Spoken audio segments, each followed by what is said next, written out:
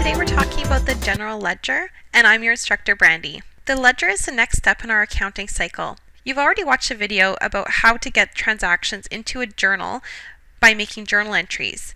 Now we're going to take those journal entries and put them into the ledger. And what the ledger is a chronological listing of all the transactions in one account. So we'll have a ledger account for cash, we'll have a ledger account for accounts payable, we'll have a ledger account for revenue, and so on. In a previous video, you looked at these examples and how they got into the journal, and we made these journal entries. Now let's put these journal entries into the general ledger. So this is what our general journal is going to look like. For each account, we're going to have a listing of all the transactions within that individual account. And we're going to keep a running total of the account balance, so at any point, we can make the financial statements from the general ledger balances. Let's see how we put our transactions from the journal entries into the general ledger. So the first account we're going to deal with is cash, and it has a debit of $10,000 on January 1st. So let's put that into our ledger. I go find my cash account. The date was January 1st.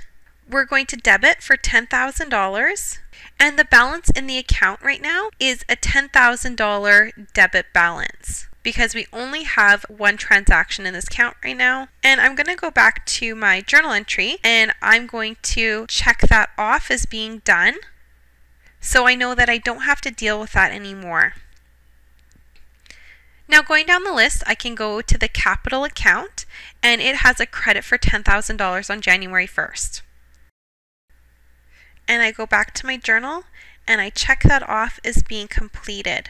The next transaction, I've got car debited for $5,000. Go down, find my car ledger, date January 3rd, debit $5,000, and the balance in the account is $5,000 debit because there hasn't been any other transactions. I'm going to check that off as being done. The next one, accounts payable credited for $5,000 on January 3rd, and check it off as being done once you've completed it.